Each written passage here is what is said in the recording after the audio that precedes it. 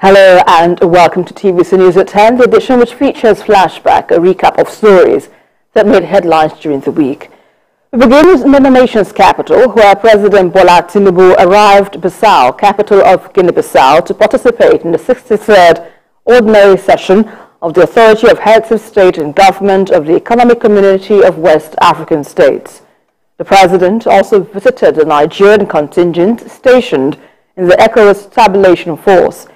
While he thanked the troops for their patriotism and service to the country, the President assured that Nigeria will continue to promote peace and democracy in West Africa and around the world. The 63rd Ordinary Session Summit is the first international engagement of the President within the African continent since he assumed office on May the 29th.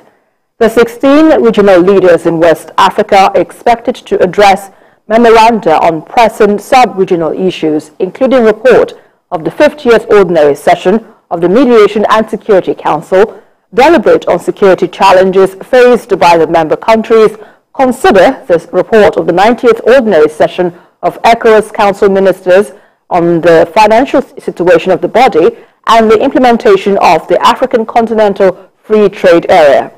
The leaders will also report on the status of transition in the republics of Mali, Burkina Faso, and Guinea, memoranda on the ECOWAS Single Currency Program, and the report on obstacles to free movement of goods on the Abidjan-Lagos corridor.